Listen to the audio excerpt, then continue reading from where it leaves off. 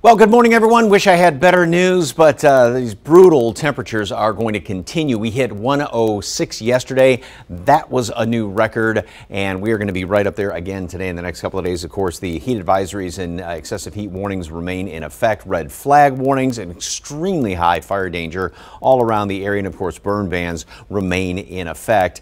Temperatures, yeah, read it and weep, read it and sweat, I guess. 92 at noon, and then we jump up, and that's because the air starts to dry out, and that's why we gain 14 degrees between noon and then later on in the afternoon. And these brutal high temperatures continue through the weekend. Yes, we do drop a couple of degrees next week, but triple digits will continue throughout the foreseeable future, and not a drop of rain in sight.